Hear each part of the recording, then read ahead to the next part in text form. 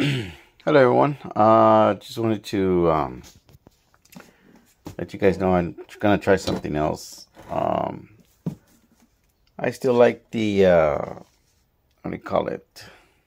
Noodles, right? Ramen, noodles, machurans, all that good stuff. So what I'm gonna do today is I saw this other video in regards to beef and pork adding to your noodles. So what I'm gonna do is basically I just got a couple ingredients. So I just got me some pork carnitas. Basically they're already sliced. There's no bone in it.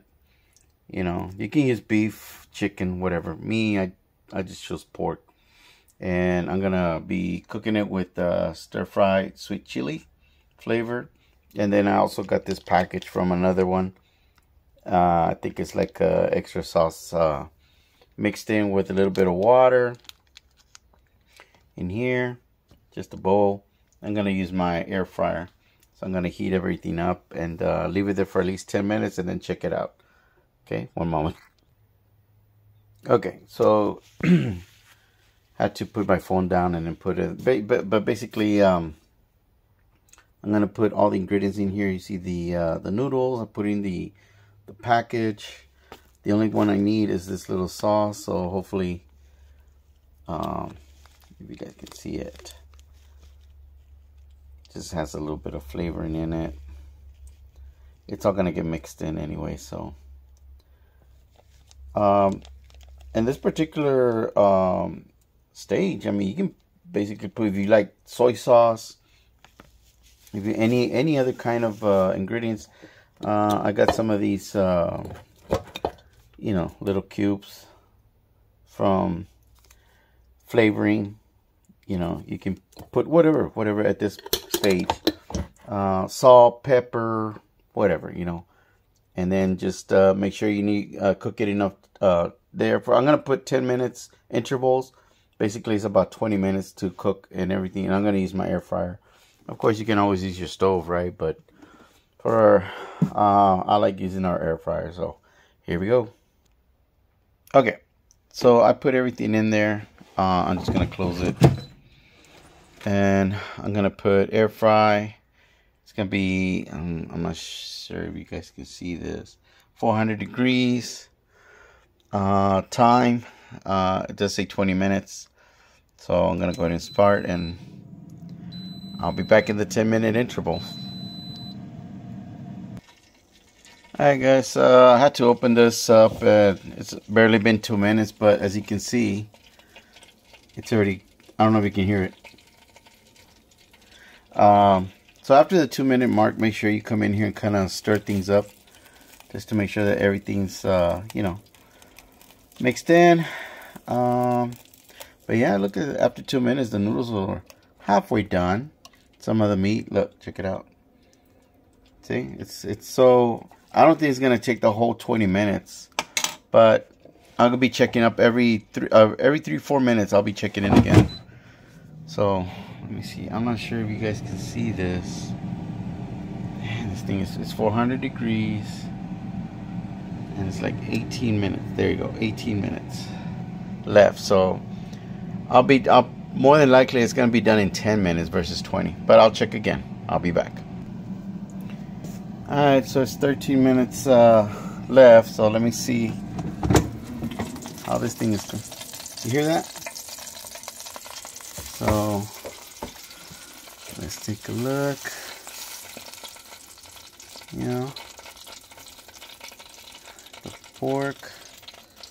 So yeah, it's gonna take the whole 10 minutes just to cook it, but the good thing is that the juices are being released in here as well, so it's being cooked with the noodles, just making sure that this thing is not completely dry, because I don't want this to come out too dry, you know, because we still need some juice. But yeah, there it goes. I'm gonna let it go for the whole 10 minutes, and then I'll be back. Alright, so it's got 8 minutes left, and then I'm gonna check it again, see if there's any. The waters are a little bit low, I noticed that, but looks like the meat's already cooking pretty good. So what I'm gonna do is I'm gonna flip it over what's happening is, if you see up here, it's getting a crust, but that's because the heat from the air is hitting it. So what I'm going to do is I'm just going to flip it for the next 8 minutes, and you know, just make sure it gets crispy. I guess crispy on the other side. As you can see, it's the same thing with this one. So yeah, about the midpoint mark, make sure you flip it over just so you can get a consistency of at least that bark on the top. But yeah, I'm gonna 8 more minutes left. I'm gonna let it go. I didn't throw this away, so what I did, I just basically filled it up a little bit of water, add it, you know, for the next 8 minutes. Hear that? Okay, so here we go. Next 8 minutes, 400 degrees. Alright, got 2 minutes left. So what I'm going to do is I'm going to check it out, see how it's going. Hold on. And then for the next 2 minutes, you know. But there it is. Got the bark. See? So pretty cool. And yeah, there's plenty of juice. So not too bad. So basically the noodle's already done. I just want to make sure this pork is not undercooked. So both sides have bark on it. So, and it smells pretty good. So look at that. Woo, it's got all that flavor. So the reason why I also didn't cook this before I put it in, all the juices from the pork is actually in the soup. Now, depending on how you want it, I mean, you can let it in there for, you know, more time so that some of the soup can evaporate if you don't want it too soupy. Me, I like it, so I want to make sure. But the noodles have been cooking with this for 10 minutes. So I put it down, but I put an extra 3 minutes just to make sure, because I added some water earlier. So I added 3 minutes. So basically the last 2 minutes now is just extra. Basically this is ready to cook, but I'm going to leave it there for the next 2 minutes and then see how it comes out. Okay, it's open. Here we go. Okay, it's counting down to 10, 9, 8, 7, 6, 5, 4, 3, 2, 1, and boom. Okay, let's see how. I'm gonna go ahead and take this out, set it up over here on the side. But listen to that. And I like that some of the actual noodles got a little bit of char too. That's pretty cool. See how that comes up. But yeah, the meat's already cooked on both sides. I made sure that it has a bark. So see, there you go. So that's on the other side, and then this side too. It's got bark on it. All the seasoning is in there. All the fat and juices from the pork is actually inside here with the noodles.